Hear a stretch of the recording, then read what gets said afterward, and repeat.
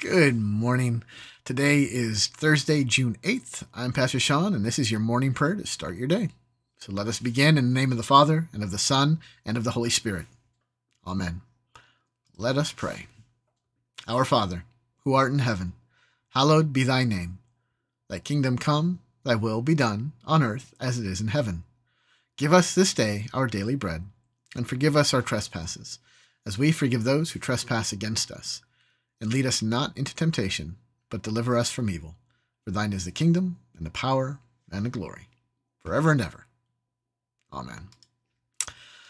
All right, we're in day 134 of our journey through Scripture, and today we've got a bunch of Psalms, 4 of them. And these are a great selection of Psalms. These are just really, got some good ones today. Now, certainly these, especially Psalm 51, is directly coming from, and specifically coming from what we read yesterday with between David and Bathsheba. So these are very, very related Psalms, and with the text we're going through, and the other ones certainly fit in with those themes too. Certainly the overarching theme is the thankfulness for God's steadfast love, His abundance of mercy, the appeal to cover over our transgressions, to blot out our sin, to forgive us, to have mercy upon us, and great is His steadfast love is kind of the general vibe that we got going through all these Psalms. So just real quick, and actually we get some awesome quotable elements in each of these, very familiar bits of Scripture that we hear sprinkled through various things. Psalm 32, blessed is the one whose transgression is forgiven, whose sin is covered. Blessed is the man against whom the Lord counts no iniquity, and in whose spirit there is no deceit. So you are blessed when your transgression is when forgiven, when you're blessed when your sin is covered. And of course, blessed is the man against whom the Lord counts no iniquity. Well, not because of anything you've done, and in whose spirit there's no deceit. Well, by yourself, there's plenty of deceit in that spirit. But the Lord has forgiven you. He has blessed you and covered your sin. Therefore, He counts no iniquity towards you. There's no deceit in you according to God. So a beautiful word of God's just gracious, awesome nature. Skipping over 51 for right now. Psalm 86, but you, O Lord, are a God merciful and gracious, slow to anger and abounding in steadfast love and faithfulness. We hear this throughout Scripture.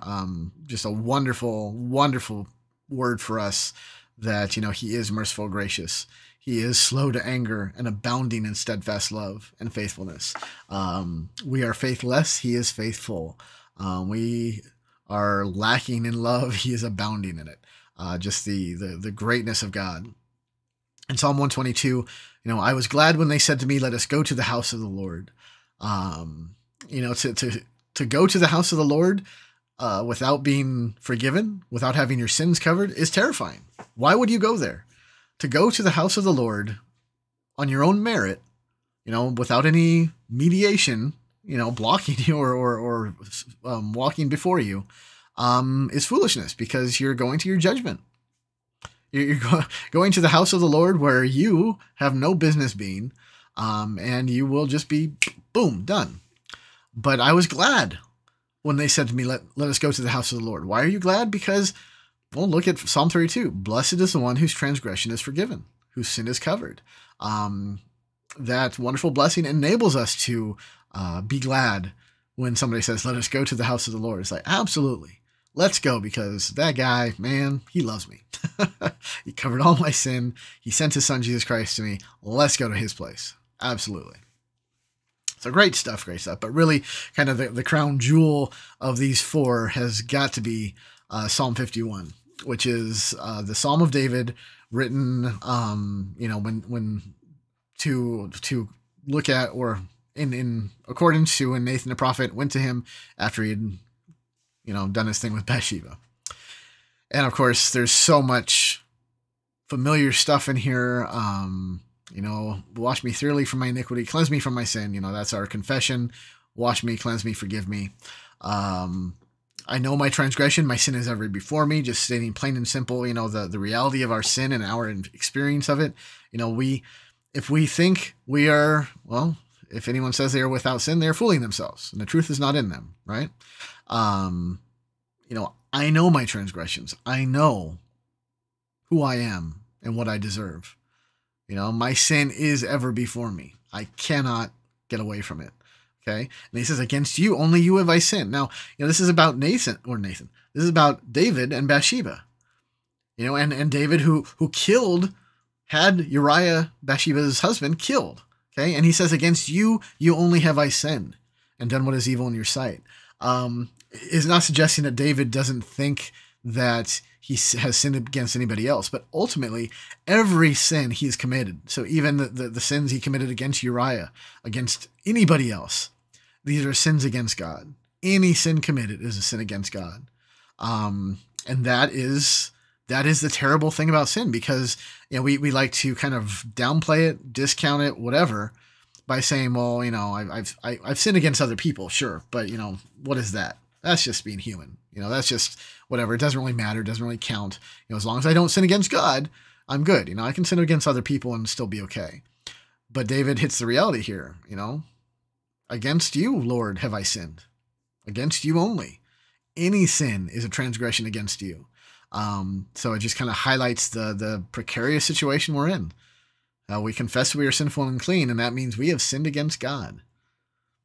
That we have given him daily, minute to minute, so many reasons to reject us, so many reasons to cast us off, so many reasons to say, no, be gone, I'm done with you. But, behold, I was brought forth in iniquity, and in sin did my mother conceive me. Behold, you delight in truth and in inward being. You teach me wisdom in the secret heart. I was born into sin. This is who I am. So purge me with hyssop, and I shall be clean. Wash me, and I shall be whiter than snow.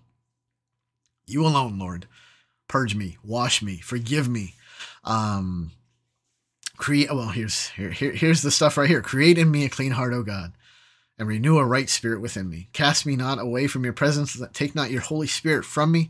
Restore to me the joy of your salvation, and uphold me with a free or willing spirit. You can't really even read that without singing it in your head. Every time I get to this text, I'm like, oh, create in me a clean heart, oh God. I can't read it without hearing that in my head. But that's the great part about that. Why we sing it every week, or some variation of that, is to really just drill that in. So that way we recall it, and it is a comfort, it is a peace. Create in me a clean heart, oh God. It's like, even go beyond forgiving. Don't fix this, God. Don't put together the pieces again, because this is hopelessly broken. Create in me a new heart. Create something new that you have done. Not that I've done this. You created me something new from your hands. Renew a right spirit within me. Renew your spirit within me. Don't cast me away. Don't send me off. Don't take your Holy Spirit from me. Restore to me the joy of your salvation. Work repentance in me so that I might turn to you. Uphold me with a willing spirit. Keep me in your hands. Just beautiful, beautiful stuff. O Lord, open my lips, and my mouth will declare your praise. That's a part of our various liturgies too. O Lord, open my lips, and my mouth will declare your praise. Like, to the point where my mouth opens and it just praise of you comes out, God. Because of what you have done. This is how great it is, the blessing of forgiveness and comfort that you've given me through your Son, Jesus Christ. I open my lips. You open my lips. I don't even open them.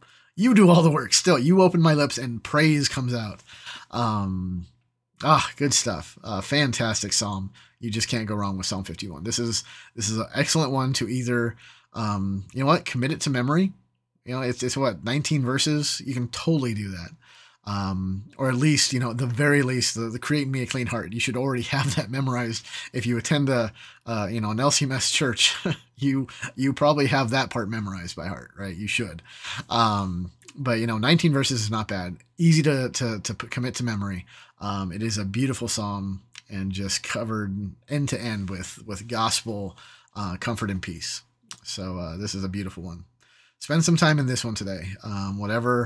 Whatever you're going through, there's the medicine right there. That is what you need. Absolutely. All right. Well, there you have it.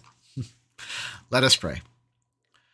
I thank you, my Heavenly Father, through Jesus Christ, your dear Son, that you have kept me this night from all harm and danger, and I pray that you would keep me this day also from sin and every evil, that all my doings in life may please you.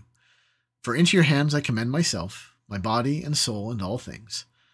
Let your holy angel be with me, that the evil foe may have no power over me. Amen. Well, blessings to you on this Thursday. Hope you have a good day. Hope everything goes well, and we'll be back at it tomorrow. So until then, peace be with you.